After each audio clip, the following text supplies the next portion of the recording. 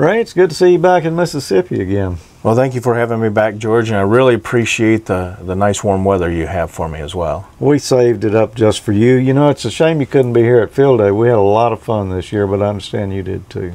Yes, sir. Did have a lot of fun. Not quite as nice as what you guys did with the visqueen and duct tape. Yep. That's, well, that's you'll just have to go watch that one, episode 80 of Amateur Logic. What are we going to talk about here today? Well, there's been a lot of feedback from the Ham Nation crowd that they would like to see more about firmware updates. And since you did one in episode 142, I thought we would just go in a little bit farther on that one. Okay. One of the easiest things to do is to see if you've got a firmware update. Yeah, how do we do that? The best way, since we're going to start right here from Amateur Logic's site, is www.icomamerica.com and select Amateur, one of the very first tabs here. Most of the firmware updates are going to be on the HF radios, and since we're going to experiment with yours, George, let's click to the 7700. On pretty much all of our HF pages, we've got a button that you can select here, download the latest firmware updates. And let me say that if you've got an Icom HF radio, you want to do this. You want to go look and see if there's a firmware update for yours, because boy, it really added a lot of nice features to mine this last time around. And that's one of the things with the Icom firmware. Sometimes we'll have a bug fix when a radio first comes out, but some of the older radios like the 7700 and 7800, the latest firmware updates basically gave you a brand new radio. Wow. So I see there's been numerous updates on both of those radios, as well as the 7600 down there too.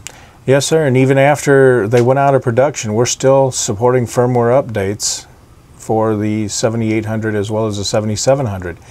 Now, the link that this takes you to is on the Icom global page. Okay, in Japan. In Japan. It's got both firmware as well as software downloads. So, as you can see, 7600, 7410, 9100, 7100. This is where you get your magic USB drivers. The one nice thing about the Icom USB ports is it sets up two virtual ports. One is for rig control and the other one's for audio. Yeah. So before you plug in your radio to your computer, you want to go and download that driver. Make sure you have it installed and then plug it in, because if you allow your OS provider to identify what they think are the right drivers for you, it becomes a little bit more of a process to remove what they thought and really put in what we're using. Yeah. So the instructions are install the Icom drivers first, then plug your radio in. Yes, sir. Along with the drivers, some of the software that's available for programming, like the 51, the portables, and there's actually been firmware updates for the portables as well. That's true. So, I mean, it's not just for the HF radios. But back to your 7700, and they're in chronological order on the oldest to the newest. What we'll do is we'll go ahead and select the page for this specific one. It'll give you some of the main features, but there's also going to be other features that will not be published, that there might be some DSP enhancements and some changes that we've done, and you'll just, after using it, you'll notice some differences. So it's not just what's listed there then. There could be some, what do they call them, Easter eggs? Yes, sir.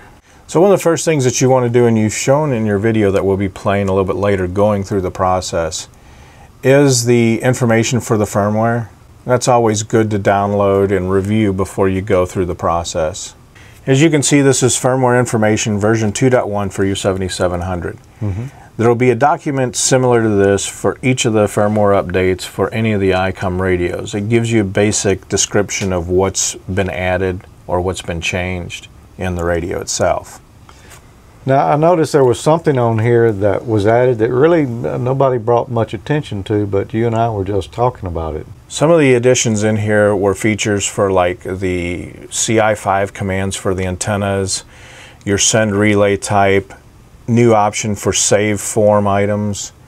But one of the biggest changes, and this is something that the software developers have been asking for quite some time, is some of the status information from your second VFO. And of course, this will be different for different model radios, I guess. Yes, the latest updates for pretty much like the 7600, the 7800, 7700, I think the 7410 and 9100 had this as well. Okay. So all these radios have been upgraded recently? Pretty much. Huh. There's been a rash of firmware updates in the last, I would say, the last 5 months. Oh, wow. So it's worth it if you've got an Icom HF rig and maybe some of the portables to go look and see what's out there. Oh, definitely. I mean, some of the enhancements have been pretty significant. I mean, you identified in your video the addition of the waterfall display. Mm-hmm. That was a really nice one. And actually, in the one that you did also gave the remote base server internally on your 7700. Yeah. So you no longer needed 2 computers to do it. You just configured your 7700 to your router, and then you were good to go. And I've used that a number of times, and that right there, if I didn't get anything else out of the firmware update, that would have made it worth it to me.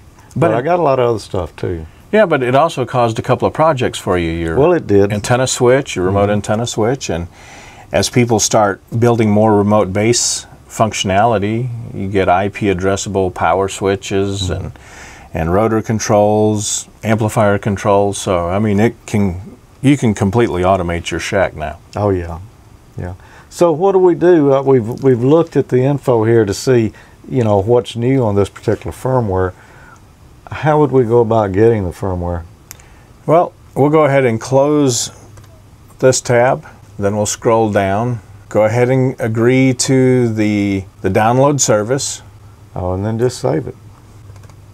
And that will save it to your downloads folder. Yes. Or you can do a save as and save it to your desktop or wherever you want to wherever you want to place it. So we go here to view the downloads. So then we will go ahead and open it. And you'll see that it's a zip file. And we can easily just click, depending on your version of software that you're using, and we will extract it. And there's your USB drive being plugged in. Yes, sir. Open a folder to view. And this is the one that I had for the 7600. Okay, so it created the 7600 folder on there when you formatted it in the rig. Yes, sir. Since this video is going to encompass a lot of the different models, we're showing here what I did for the 7600. I copied the folder for the 7600 right under my settings. So that's the file that you have downloaded from Icom. Yes. All right, and now I guess we can go to my rig and see how you would go about it, updating it. Yes, sir. Now, one thing that you did not cover in the video, and it scares a lot of people, is the big yellow screen. Yeah, that was pretty scary, I have to admit. And I think, did you just take the chance that you wouldn't lose power, or are you running, or did you do your firmware update while using a UPS on your radio?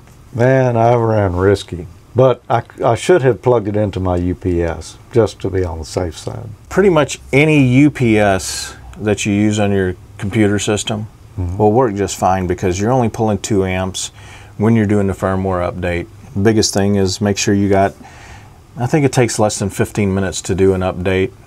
Yeah. If it's a major one, the 7600 that we just saw was less than 5 minutes. Yeah. And we really did it risky at Dayton. The radios that we had in our booth had not been updated. Oh. And during setup, I'm doing the update, and it had just finished, and then one of the guys unplugs the entire case, and it goes down. And I'm like, oh, dude, really? You had to do that now? Oh, why? So, luckily, it was in the reboot screen. So all we did is we plugged it back up, everything came back up. Little nervous moment while the radio was rebooting, and then the screen came back up and we're like, whoo. So that's one important thing. Just wait, let it do its thing. Don't turn the radio off or plug it or anything. Don't panic. Yep. Well, let's take a look at how I did it on mine. Okay. In this age of digital technology, many radios have a firmware operating system that tells the radio how to behave. Icom recently released a firmware upgrade for the IC7700, and I've been wanting to put it on mine, so that's what we're going to do today. The first thing we need to do is download the firmware. Here's the link at the Icom Japan website. If that's too small to read, try this link right here. All the files are there for the firmware upgrade, as well as a couple of documents about the firmware. Once you've downloaded everything, there's a couple of notes that you need to read. If that's too small to read, try this. It's very important you read the manual so that you don't brick your radio. Now that I've downloaded the firmware, I'll put a USB memory stick into the IC7700, and I need to back up my memory settings. So I'll hit exit to get out of the scope. I'll press set. I'll press USB. And if this card has not already been formatted, I'll need to press format. Now I'll press save, and then I'll press the other save button, and it'll prompt me to ask if I'm sure, and I'll click OK. And now we can see it's backing up the memory settings. Once that's complete, I'll click load, and I'll look in the settings folder to be sure that settings were actually saved. Now I need to copy the firmware to the USB drive, so I'll pull it out of the 7700 and hook it to my computer. Now here's a zip file containing the firmware that I downloaded. I'll unzip that and copy the file back to the folder here, and we find a DAT file. I'm going to copy that now, and we'll paste it into the IC7700 folder on the USB memory stick. Now we'll put the thumb drive back into the IC7700, and it's indicating USB there, so we know it sees it.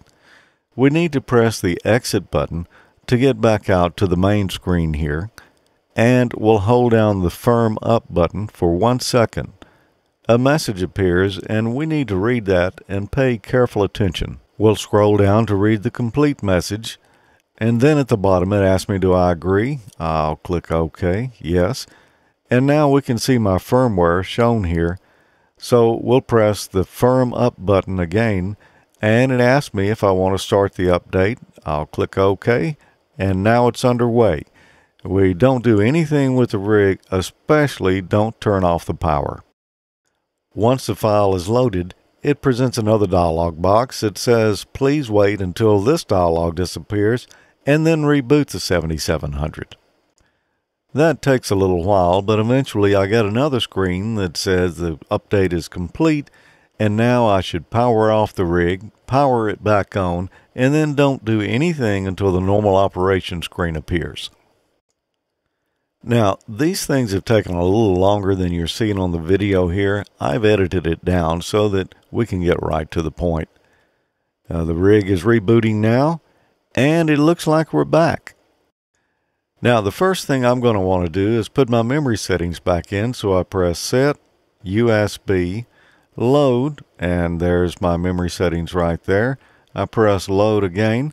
Am I sure? Yes, I'm sure. I'll press OK. For the voice memory too? Yep, OK. And now reboot the 7700 once more.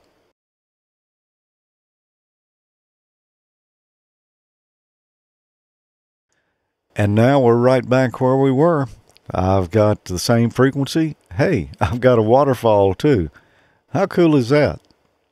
If I press the audio button, I've got an audio scope display now. This really looks nice, but the thing I'm interested in is the remote control using the LAN connector on the rear. There's a number of other features in here as well. I don't even know them all yet, but I'll have to stumble through and see what I can find. So far, I'm really impressed, and I didn't brick my radio. So, tip, follow the instructions carefully when you're going to do a firmware upgrade. George, if there's any questions or concerns about before you do it or anything like that, instead of sending you an email, click our support button, and this segment right here, our technical support guys will be glad to help anybody. So we can just call them on the phone. Call them on the phone, or you can send them an email, amateur@icomamerica.com, and that will get to the guys, and you'll get an acknowledgement back and a case number to look at. And you can just go from there. Cool. All right, thanks for showing us that. That's Of course, I had already done it on my rig, but I know there's a lot of people out there wanting to do it, particularly on the 7600 right now. Yeah, 7600, and still there's guys that are on that have the 7800 that are just really afraid to do it, and it's that old scenario. You go to the grandparents' house. If they had a VCR, it'd be flashing 12 o'clock. Yep. It's just that whole fear to take that one step, and it's not that difficult. No, it is really pretty simple. All right, well, 73. Thank you. 73, everybody.